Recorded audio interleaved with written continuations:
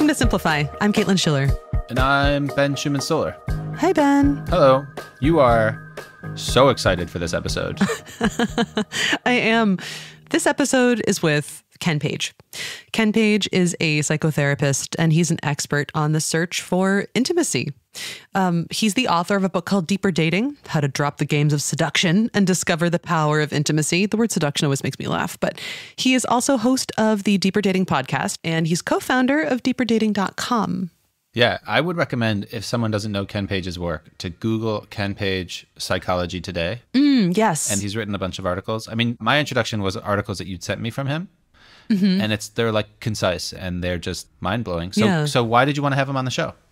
I wanted to have him on the show because I have found, as a, once again, single person, Rock. I decided that I wanted to, learn more about dating, really, and like what it's good for. So I was looking for some different materials, and I discovered Ken through his podcast, and then I read his book, and I've just found the way that he has of articulating some certain things that I think we all kind of feel familiar with to be so clear and helpful.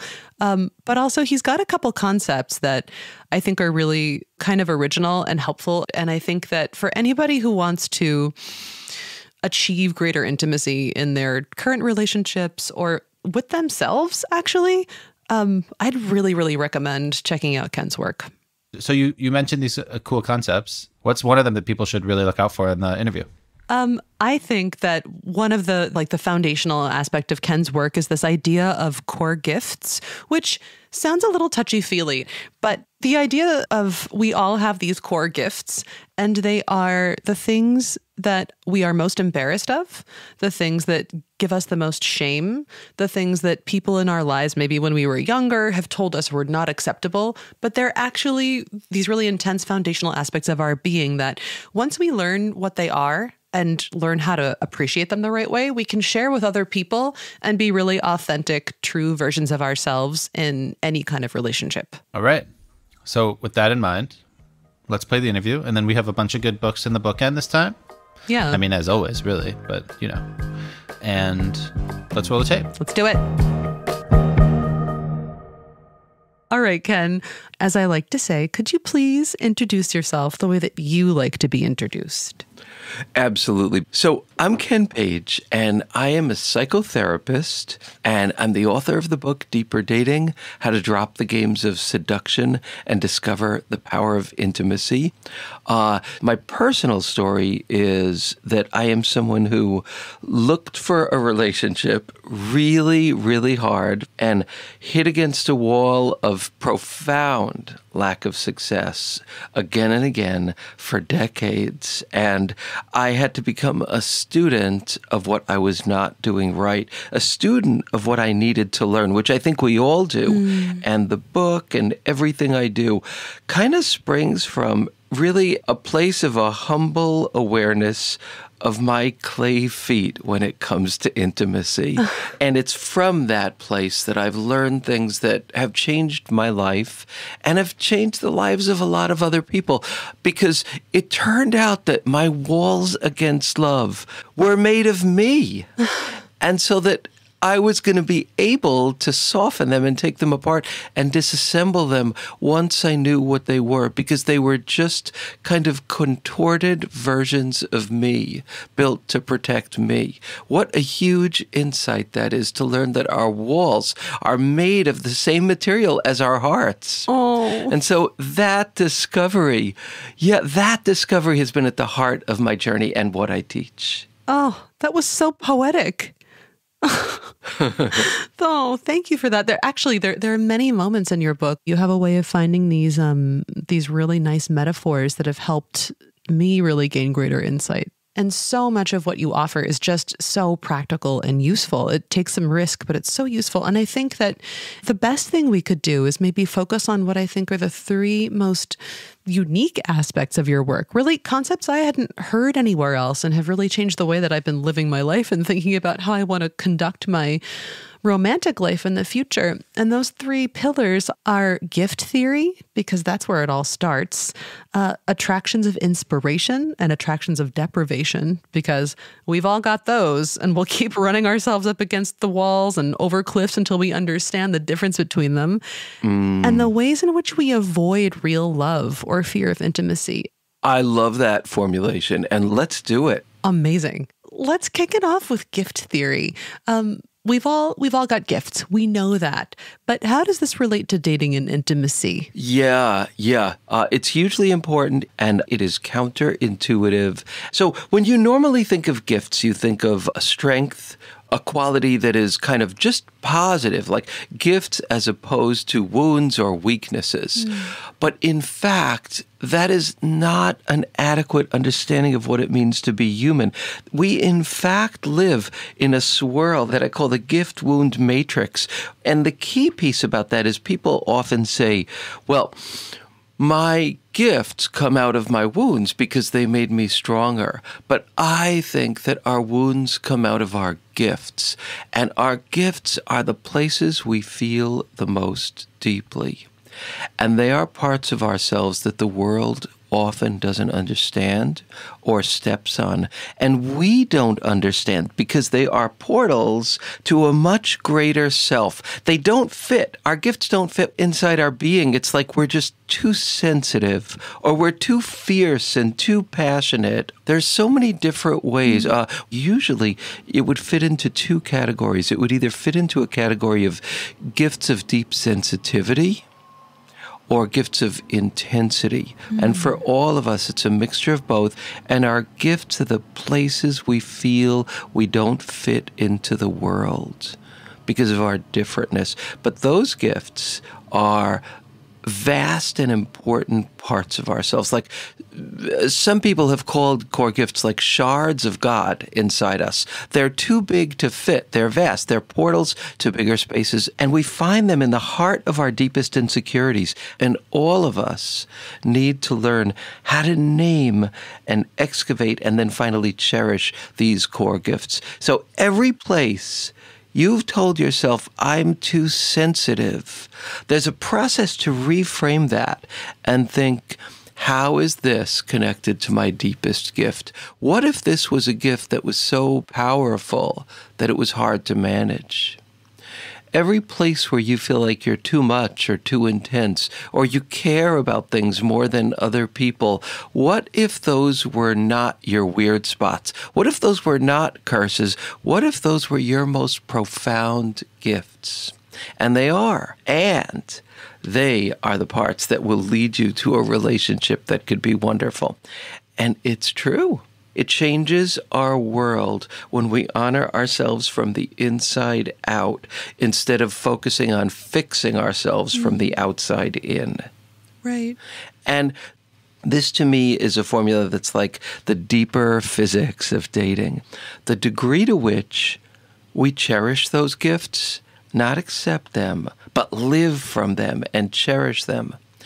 To that degree, and this is like kind of almost miraculous, but it's true.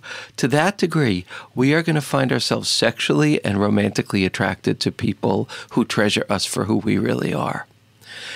And the converse is true as well. The degree to which we kind of push those things aside and think, well, I'll show them when I meet the right person, or we feel ambivalent, we don't really totally embrace them, or we actually maybe even feel deep shame around them. To that degree, we're going to end up sexually and romantically attracted to people who hurt us and to masochistic situations. Because our core gifts are the center of our very being, and until we treasure them, we will be lost. That's the profound essence of this. The parts of you you've been most embarrassed about are your sacred parts. Right. So, man, there's a lot in there. And I think that for people who are not steeped in everything you've been teaching as much as I am, they might be going, okay, this is a mind-blowing idea. But what are some examples of what these unloved gifts that we have to offer that we haven't maybe cherished in ourselves yet. What are some examples that people discover in themselves? So, some examples, I'll use myself as an example. So, one part of me is a deep, deep sensitivity. I remember seeing West Side Story when I was little. I was sitting in the front row, and when the really sad part happened, I won't say it for the people that haven't seen West Side Story, but when the really sad part happened, I was like 8. I fell apart. I was just weeping and weeping. And I remember looking down into the orchestra pit and seeing the violinist nudge the violinist next to her and point at me, and they were both laughing. I will never forget how angry I was at that moment, but it was an example kind of how intensely I felt things, how I was moved to tears and joy so quickly and so profoundly.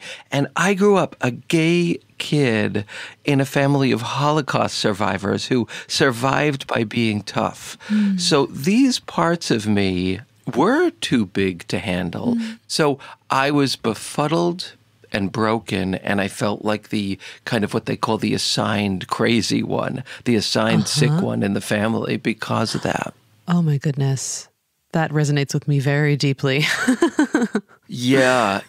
This captures so many people's experience of being too sensitive for the world. So that is one example.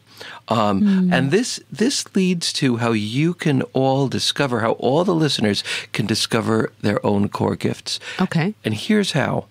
I'm going to share an exercise. Just take about 2 days. Have a journal, have your phone. And what I'd like you to do is to note 2 things in those 2 days, again and again.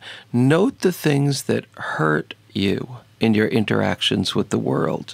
Note what they are. When you notice that kind of pain, even if it's like kind of a paper cut pain, like you don't notice it at first, it's so little, and then it stings after the interaction. Notice the pains that you feel, the places that you feel hurt, even mildly hurt in your interactions. And instead of telling yourself you're being too sensitive, instead, I want you to think, okay, this obviously marks a place where I care pretty deeply, or it wouldn't hurt. What is it that I am caring about? What's the value in this that's being stepped on or hurt? That will identify a core gift. And if you do that for 2 days, I could pretty much promise you there'll be 2 or 3 different things that come up again and again. Because the places we get hurt the most are the places we care the most. The places we care the most are our core gifts. And the other one is to notice the things that give you joy, that fill your heart. And they could be silly things, they could be strange things, but just noticing the things that just like cause like a kind of a wave of warmth or peace or pleasure or giddiness. Notice what they are. And with those, don't just pass over them as nice moments. Think here, how might this be a fuel that I need for my own joy in life? How might this be something really important about what fills my heart and inspires me?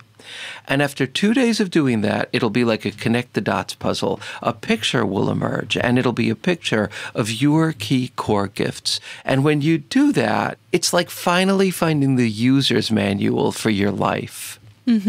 So cool. It's just so helpful and actionable, and you don't often get exercises like this. I find that too. And what that speaks to is this core gift concept, which is the bravery. You're with someone in a relationship and you're feeling these things that you kind of judge. And then you shift your focus to think, what is it I'm feeling? And then what might be the gift here? And when you've got that, then you're going to begin to have the language of having intimacy again. But when you don't have it, you will put up what's called a primitive defense, a defense that is not conscious, and it's your psyche, your deep psyche, protecting you because you're not honoring yourself. So the second best alternative is to put up a wall against closeness. And that's the meat and potatoes of the intimacy journey, is finding that and then finding out what is causing that wall, what's the part of you that's not being seen or listened to. And that brings me to the second point that you raised, which is this concept of attractions of inspiration and deprivation. Ooh, you're good. So should I jump into that? Sure. I can't believe you made the segue for me. Nobody ever does that. Please, Ken, take it away. So I'm going to talk about this from my own experience. I remember it was summer vacation. I was hanging out with my closest friend, and I had just completed my meditation in which I had a kind of very sobering insight. And I looked at him and I said, would you say that of all the people you know, I am the person most crippled by a particular romantic type? And that I'm, just completely locked into, but is not good for me. And he looked at me and he said, Ken, yes. Those moments of honesty from your friends. Oh, yeah. I love to think of friends as life editors, actually. Oh, that's so great. I have to ask you to just say something more about that because I love that. Oh, I was just thinking, I think of my close friends as my board of editors. My board of directors are my editors because you're willing to show them the raw material and let them get in there and help you shape it. Ask them questions, show them what's really on your mind. And if you just give them an in and a pen in their hand, they're more than willing to tell you, yeah, this sentence needs some work, or yeah, this whole section, this is not doing you any good. Let's find ways to remove it together. That is amazing. I love that. I have never heard that before. So your friend gave you this insight and he said, yes, Ken, you are crippled by this attraction to a certain type. Tell me more about that. Yeah. So that was the beginning of a very sobering realization, because if you have a type that you're attracted to that is not so great for you, it matches, just like a mold matches the shape of the object that it creates, it matches parts of you that you have never learned to honor fully. Mm-hmm. As you learn to honor those parts, your attractions will actually begin to change. And our sexual and romantic attractions are actually more plastic than we've been taught, and they directly shift with the work that we do on ourselves. So anyway, having shame around my sensitivity, I was continuously attracted to guys who lacked a lot of empathy, which matched my shame around my softness precisely.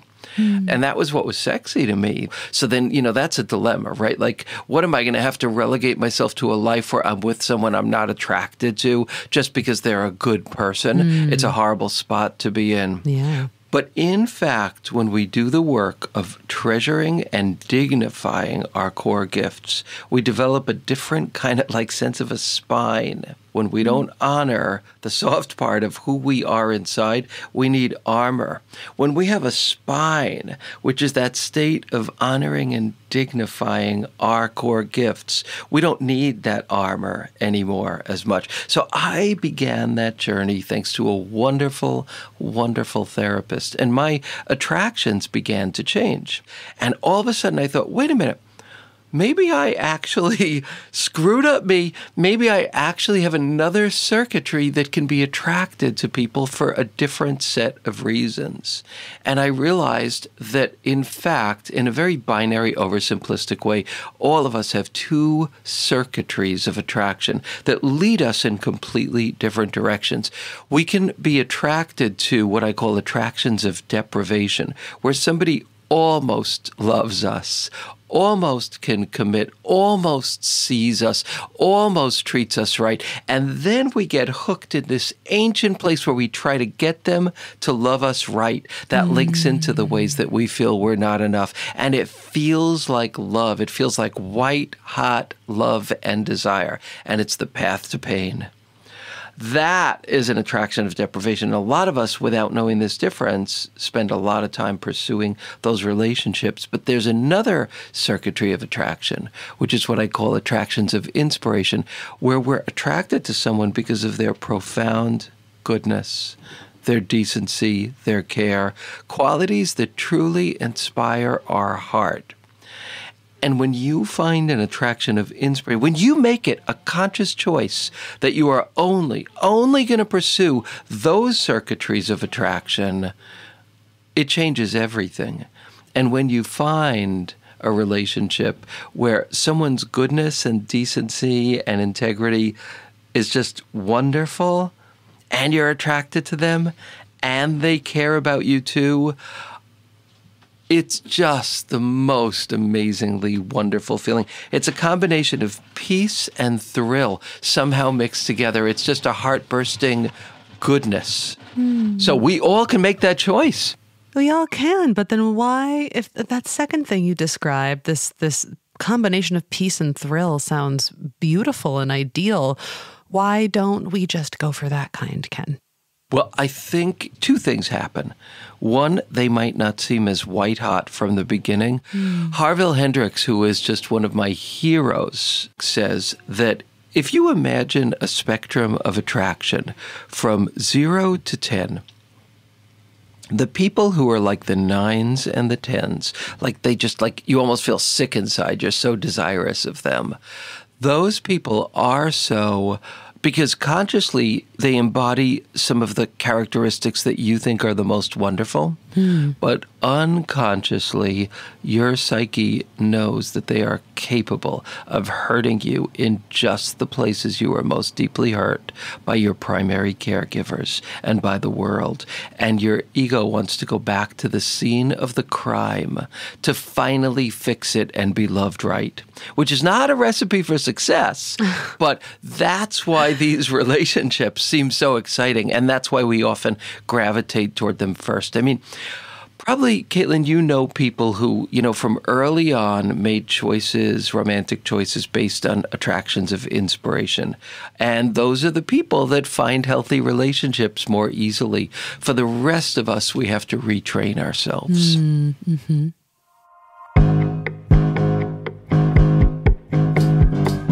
Hey, this is just a quick break from my talk with the wonderful Ken Page to let you know that this episode is brought to you by Blinkist. Blinkist is an app that gives you a sneak peek into a whole world of great nonfiction books, including Ken's, by identifying the key ideas and transforming them into powerful little capsules of text or audio that you can digest in just 15 to 20 minutes. And now there are also shortcasts.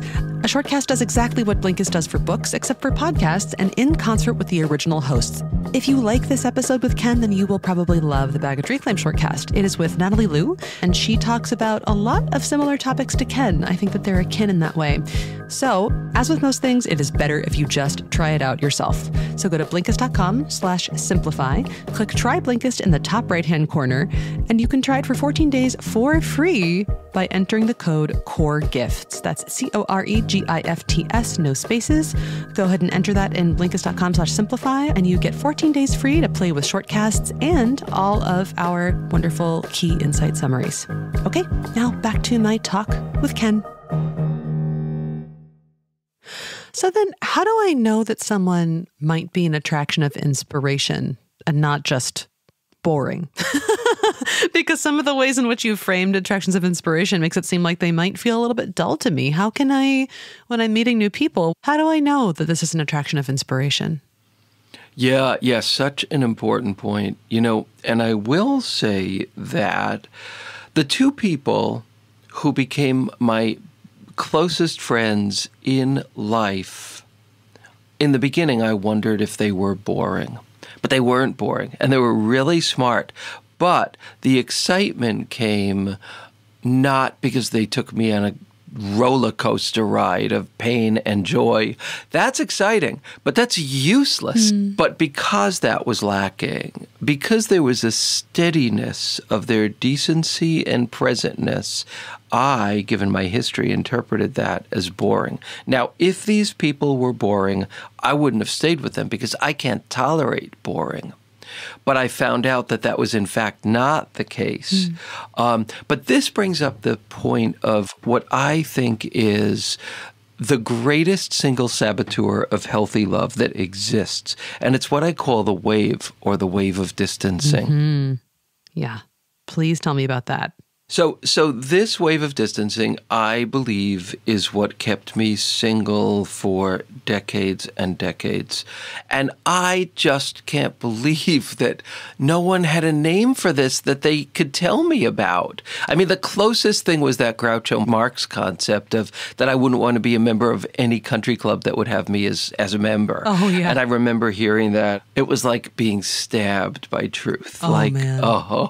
But what I didn't know is that this is a thing, this wave of distancing. And when I speak to a crowd of people, pretty much always between half and 2/3 of the crowd, when I ask them if they suffer with this, will raise their hands, yes. And so here's what it is. It is when you meet somebody and there's some attraction, you're attracted to them. And then over a little bit of time, you find that they're not going anywhere. They're interested. They're present. And that there is not that spice of them coming and going, treating you well, not treating you well, making you feel like you're not enough and you have to earn their appreciation. They're just steady. Now, they could be fierce and smart and capable and sexy and wonderful in all these different ways, but that particular spice of unavailability and feeling like you have to prove yourself isn't there. And so all of a sudden, they start seeming less desirable. And you want to go back to the thrill of the hunt. Or all of a sudden, like you notice that their ears are just like, how did you not notice this before? Their ears are just like so unattractive. Or I hate that laugh. I never noticed it before. But these things come up that, make you feel kind of repulsed or distanced or bored. And then you feel like two things. One thing is, all right, I better get out of here because this isn't fair to them because I'm obviously not interested enough. And it's going to feel horrible to me if I get any more entrenched and then have to pull away. So you want to leave for that reason. And then the other thing that you feel is, oh my God, am I screwed up? Am I immature when it comes to intimacy? Like, but I am. And I have to look for someone I'm more attracted to. And that is what happened to me, along with the attendant sense of sadness and emptiness for decades, from when I was like 20 years old until I was a lot older, in my 40s. Yeah. And I felt helpless around this, and I didn't understand that it was a thing. And here is the thing that it is. It is a wave of fear. It is a spasm of fear. Just like a mother bird, that if you get close to its babies, it'll attack you or it'll play dead on the floor. It's your psyche knowing this is someone who could, it's not conscious, but this is someone who could really, really pull the rug out from under you. Yeah. Because if someone like this lets you go, then you have nothing. And so we protect ourselves by getting afraid or highly judgmental or some kind of combination thereof. And what I didn't realize is that it's a wave. And what do I mean by it's a wave? It hits you, it slams into you, it knocks you over, and then it goes away. And I never stayed long enough for it to go away because no one ever told me two things. One, don't flee. Don't flee when you feel the wave. Stay. And the other thing is back up a little bit because you're terrified. You just don't know it. And you need air and room and space. That is the great medicine at that juncture. So if you feel not ready to have sex, even though you've had sex already before, or you don't feel ready for that weekend away, shift backwards. Give yourself space. You might want to go for a walk with them and their dog because you love the way they are with their dog. And allow yourself to kind of almost fetishize the qualities that you like about them. Let yourself enjoy them, take pleasure in them, have sexual fantasies about the parts of them that at that moment you're interested in. If you do that, if you don't pressure yourself, you give yourself room to breathe and you don't flee, really something amazing will happen almost always. The wave will pass. And when it passes, your feelings are going to come back again. And when they come back, you will also have a better sense of if this person is right for you or not. Nobody teaches us this. Nobody teaches us this. That's so true. Thank you for sharing that. I find that so useful. It's one of probably the most you can see it in people you are dating too. I've seen it in people that I dated when this wave comes in, and that can be really destructive. And I've seen it in myself as well. And it was really comforting to hear it articulated this way. Another thing, one of the most useful, kind things in your book was this idea that everybody has a fear of intimacy. It's not just like all your bad exes had a fear of intimacy. Every single person on this earth, because intimacy is so important. So of course it scares the crap out of us. And there are myriad ways that we flee intimacy that we're not accustomed to thinking of as ways we flee intimacy. Would you mind naming a few of those? So some of the ways that we flee intimacy without even realizing it are, one, choosing people who are not that available and losing days and months and years trying to get them to love us right. That's a huge one. Another one is not showing who we are, showing some kind of airbrushed, protected version of who we are, and hiding our real self, which also wastes a huge amount of time, attracts the wrong people, and this is a really intense thing. People sense lack of self-honoring, and they prey upon it if they're people who are built to prey upon it. So when you're someone who doesn't show who you really are, who tries to people please by being something other than who you are, you will attract people who sense that weakness and want to take advantage of it.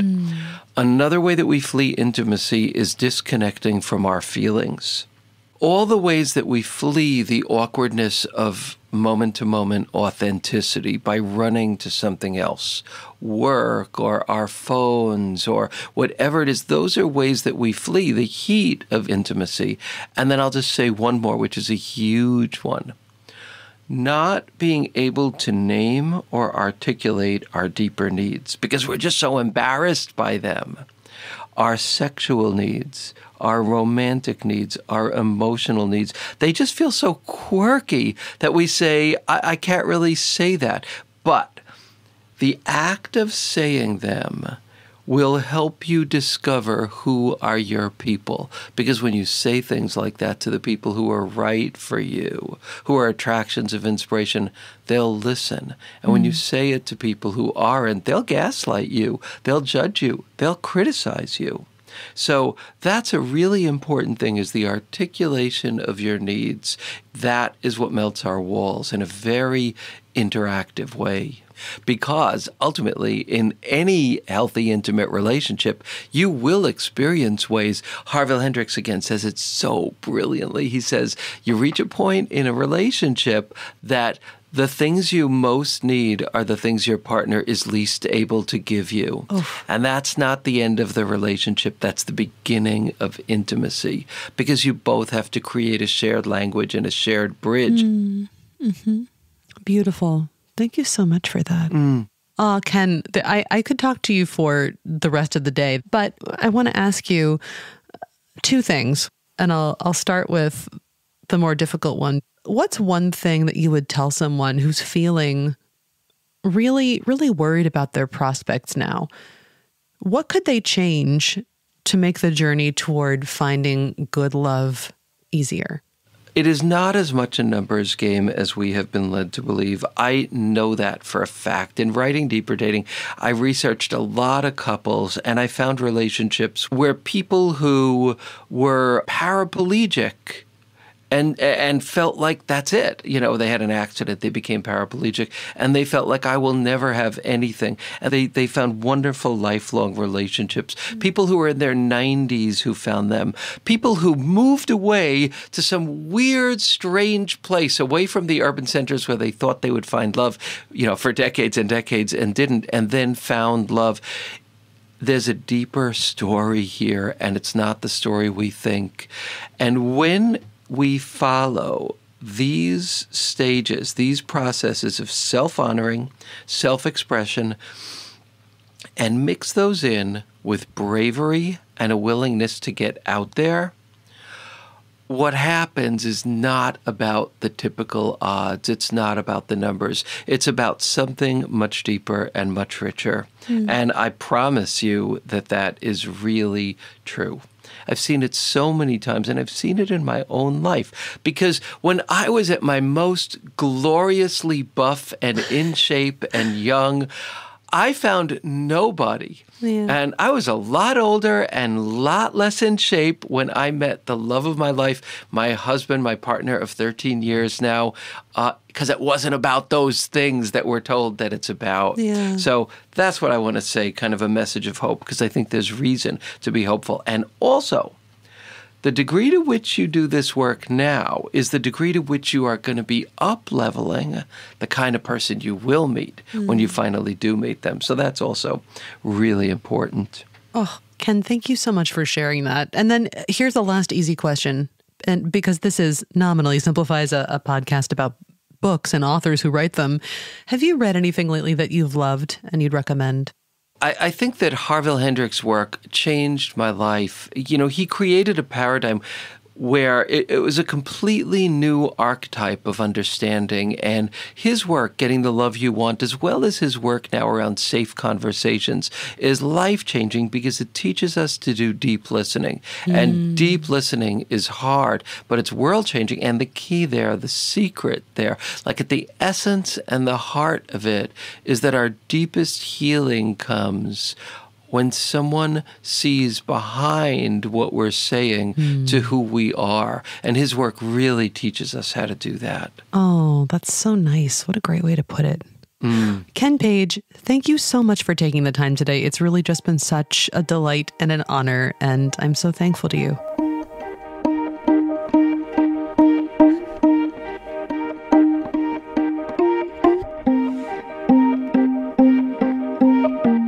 Welcome to The Bookend, where we end with books about dating and love and, I guess, all the stuff related to our entire lives. That was an amazing conversation. You were like, let's talk about dating. And I was like, let's talk about everything. Everything, indeed.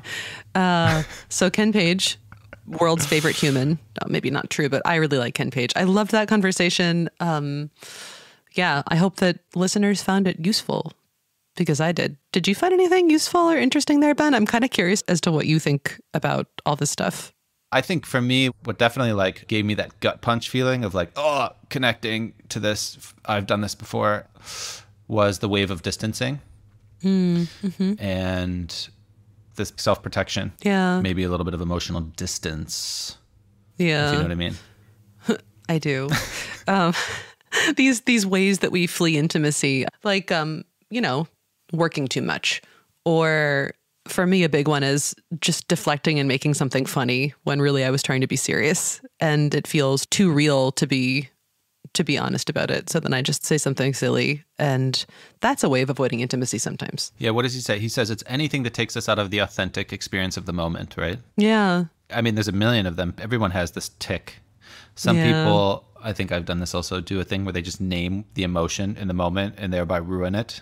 Instead of being in that moment and seeing what happens, to be like, just blurt out something that will cut through it and deflate the intimacy. Yeah, to like diffuse the tension, diffuse whatever was happening.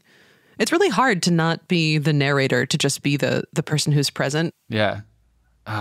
That's true. That just, yeah. So let's get into the books. I mean, there's so many books about dating and intimacy and love. We've had some amazing Simplify episodes about this topic. All research is me search. It is one of your sweet spots.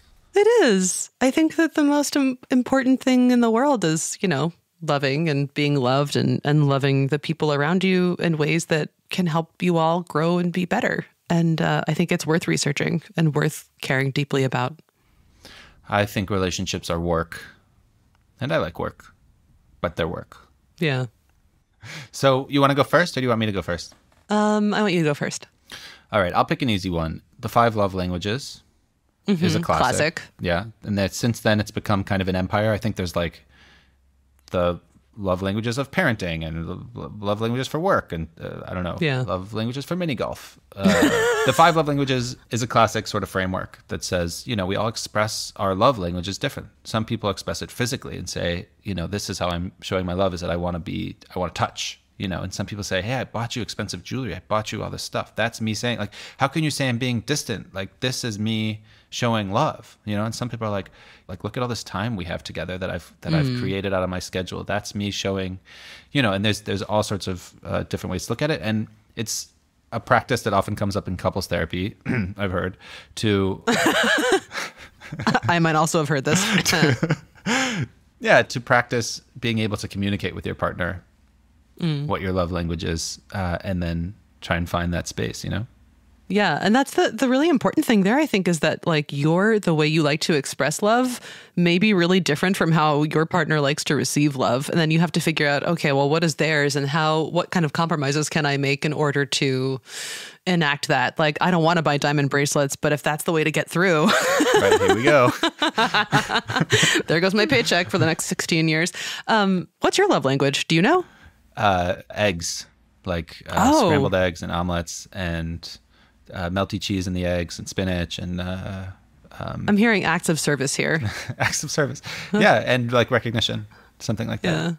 Yeah. Mine is definitely quality time. That's my love language for myself. Yeah, that's really important. Seriously. That's how I care about myself, is to build in time for myself. You're really good at that too. I admire that. Thanks, Caitlin. What book do you want to talk about? Attached. The New Science of Adult Attachment and How It Can Help You Find and Keep Love. All right. Walk me through it. This is just a classic of attachment theory, which, I mean, I'm 100% sure we've talked about on the show before, but there's secure attachment, there is anxious attachment, there is avoidant attachment, and your attachment style there's actually another one too, which is often referred to as disorganized, which I find kind of disrespectful, but we all kind of fall into generally one of these camps because of the way we were raised, because of, things that we thought we understood about the world when we were kids, and it sort of defines how you're able to interact in a romantic relationship. This is a really easy to enjoy, understand primer on attachment science, and it's super useful. I would say definitely go check it out if you don't know much about attachment science. I only know about attachment science when it comes to kids and parenting. I actually don't know this book. Oh, it's really good. Seriously. Okay. Do you have another book? I mean, you have so many about this topic. It must be hard to just pick 2. Yeah. So one of the books that Ken mentions a lot, which you heard, was Getting the Love You Want by Harville Hendrix. Harville and his partner were the originators of imago therapy, which is a really important kind of couples therapy. But it's the ideas that Harville Hendrix introduces are really foundational to a lot of different kinds of couples therapy and ways of thinking about relationship. Yeah. Getting the Love You Want. That's a good book. Okay, that was by Harville Hendrix. Yeah. You're right. He mentioned that a lot in the interview. He did.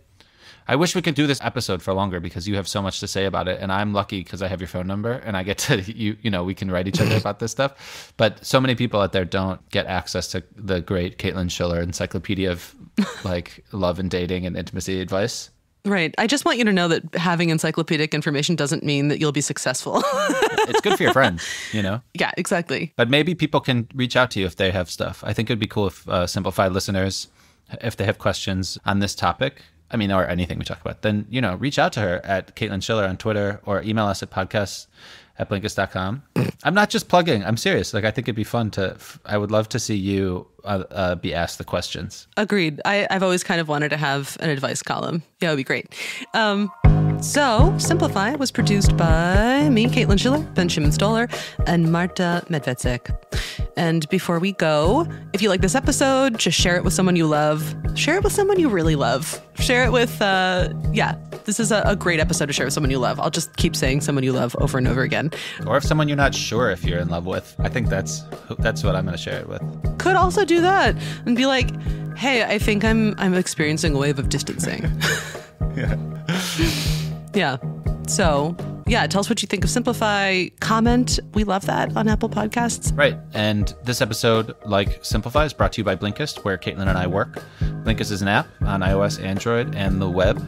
And we take the key insights from the world's best nonfiction books and podcasts and distill them into about 10 to 15-minute bits that you can listen to. The podcasts that we do are called Shortcasts, and they're new. So check them out in the app if you haven't. What's the voucher code this week, Caitlin? The voucher code is Core Gifts, all one word, COREGIFTS. And that'll give you 14 days free to tool around with Blinkist. Yeah, you have to go to Blinkist.com/simplify, and there's a try Blinkist on the upper right. We're really excited about that because we added that to the webpage. That feels very special. All right, then I guess that's it for today. Yeah, like I said, Caitlin is Caitlin Schiller on Twitter, and I'm at Bestow. If you want to ask her a relationship question that's less public, email us at podcast@blinkist.com. But there are also DMs. All right, write Caitlin. That'd be cool. All right, checking out. Checking out.